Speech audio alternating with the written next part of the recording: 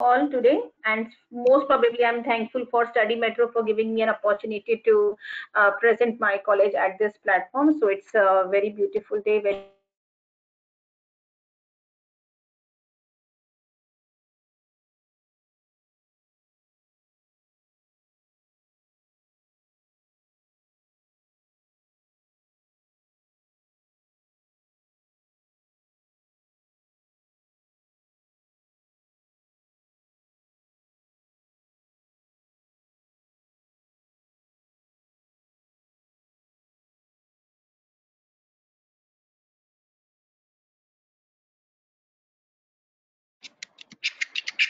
Miss Nilofer, we cannot.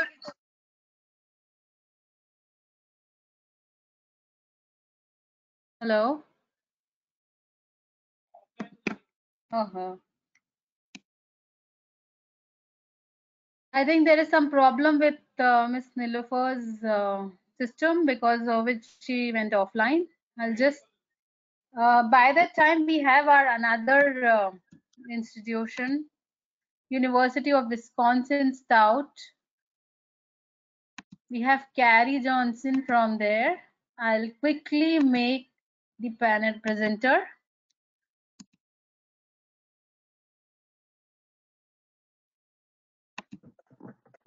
Wonderful. Hello, Carrie. Can you see my screen?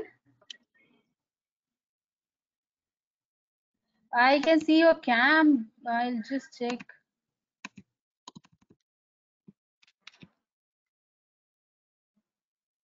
Yes, we can see your screen. Now you can. No, now not. Yes, your screen is visible now. Okay, great.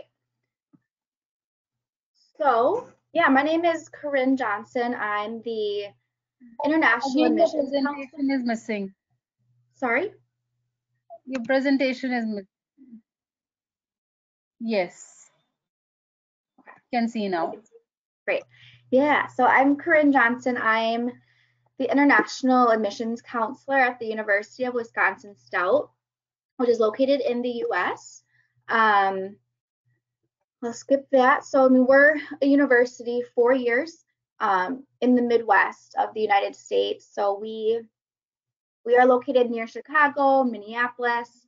Um, so we're a very safe, friendly community. We're a very safe, friendly community about 1 hour from Minneapolis, which has the international airport, the biggest mall in the United States. Then about 5 hours from Chicago, which I believe many people are very familiar with. Our university is located downtown, which is great for international students because you can walk to all the local restaurants and shops within 5 minutes. Which is great for students international because you typically don't have a vehicle when you're studying in the U.S. We have about a student faculty ratio of about 19-1. About 8,700 total students, both online and on campus. From there, about 150 to 200 international students. They're from about 30 or more different countries, so it's a very diverse group of international students. So it's not just going to be one country or culture dominating our international population. From all over the United States, definitely from India as well. Our employment rate's about 98.8%. So our students are very successful. You have to try, I joke with students that you have to try very hard not to get a job after you graduate. So one reason that we are so successful is we are a polytechnic university. So only about 3% of universities in the US are polytechnic. So it's not very common, which makes it great because our students, are desired. So we focus on careers. So every course that a student takes in their program is, there for a reason. So you're going to learn something and you're going to take knowledge from every single course and that will help you, be successful in your career. And all of the programs we offer, which I'll show, are in high demand for jobs. The biggest part of the Polytechnic that students will see is the applied learning. So instead of sitting in a lecture hall every single day, listening to teachers talk, taking notes, taking exams, our students will be, in our labs or at an internship or, working in a group or doing something. It's, for example, we have a game design and development major. Students in that program are actually developing a video game before they graduate. We have our environmental science students working with the city to test our lake and the waters. We have our pre-medicine students going to, work in our cadaver lab on campus, which is like one of two in the U.S. or in Wisconsin. Engineering students in our robotics labs or plastics labs. So it's a lot of applied learning. Instead of just learning how to do something, students are just doing it. Okay. And then collaboration, we have a lot of partnerships with different, businesses and industries across the entire country with over 300 partnerships. So students are really going to take advantage of our partnerships to help with internships and jobs. Here's all of our undergraduate programs.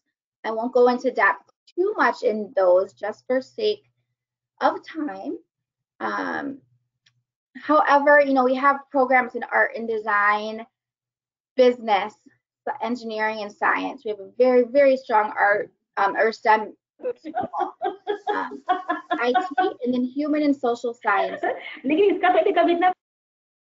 Okay. So, we have, for art and design, you have programs in animation, industrial design. Then you also have business, fashion, hospitality. Then in addition, we have, 6 engineering programs that I mentioned: packaging, plastics, manufacturing, mechanical, computer and electrical, engineering, technology. Then programs like psychology, criminal justice, then computer science and game design that I mentioned. Then below, you can see some different companies that are often hiring our students. Then here's our graduate programs. We, have more graduate programs than this. However, those are only offered on campus or online. So we have programs in applied psychology. The most popular one for our students from like India, Nepal, Bangladesh, and Pakistan is our food and nutritional sciences. So our students are, getting to learn how to, testing foods and working with partners in our food and nutritional science labs. And of course, risk control. Risk control is a great program for engineering students who maybe, want to pursue it in a master's degree, but maybe don't want to go directly into an engineering program. It's a great addition and something for our engineering students. Okay. Then we have our tuition and fees. Something great about Stout, we're a very affordable institution. So, when we show students our fees, we're going to make sure that everything's included in that. So students are not coming to campus and being surprised with all the fees, extra fees that they have to pay. So for our graduate programs, we do also include a laptop and all of their program software in tuition. So students are getting that up-to-date technology, that brand, all that software. So when they are graduating, students have a great experience and knowledge in those software programs, which jobs are typically looking for. So you're getting that advantage at our Polytechnic institution versus a lot of other institutions that may not include those. And then for all of our programs, graduate and undergraduate, we include all of your textbooks, housing, food on campus, health insurance.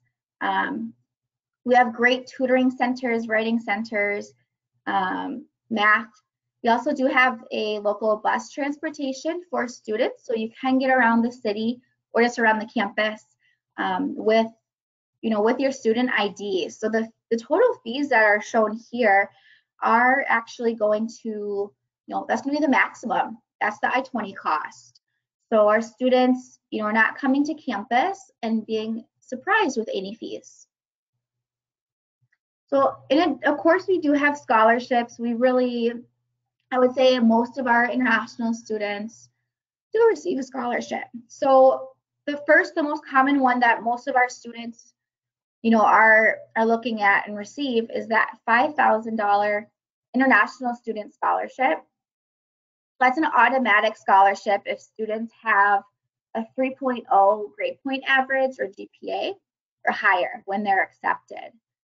So if they're admitted and I'm reviewing their application and I see they have that GPA, I will automatically award them the scholarship, give them a scholarship letter, and issue that on their I-20. And that is something students can keep every year. So up to $20,000 total if you're in a 4-year program,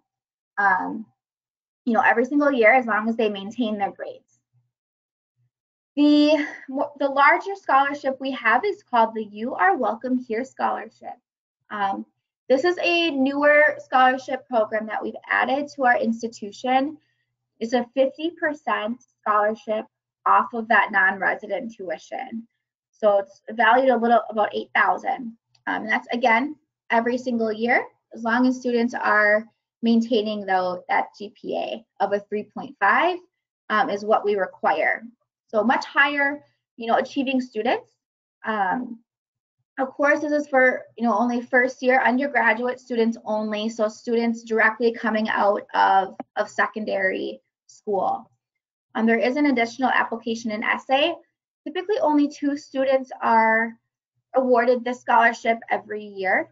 I know we did have one student from India receive this for this fall 2020.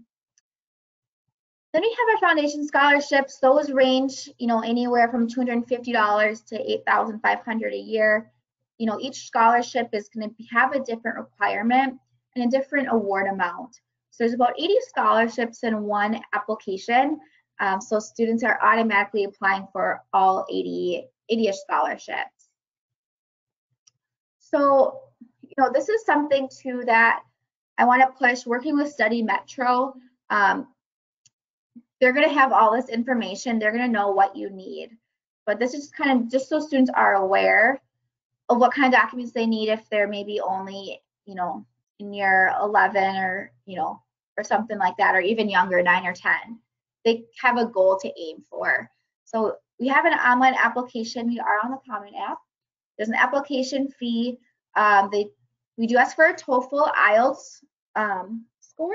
You can see the requirements down below for those. But I know there's quite a few IB, like international schools. If students are attending a school where they're getting taught in English, we can waive the TOEFL or IELTS. Of course, I know that I would talk with Study Metro because I know sometimes, it's easier to get a visa with the TOEFL or IELTS. So that's something to talk to Study Metro about, and they can give you advice on what their experiences have been with other students. But for admission, we do not need a TOEFL or IELTS if they're getting taught in English. And a bank statement and academic records. So we don't require any additional exams. So the ACT, SAT, and the GRE are not required. Of course, if students are taking those exams anyway, we are more than happy to accept those exams if they do submit those. And there's no deadline, and there's no minimum grade point average required for admission, just for scholarships.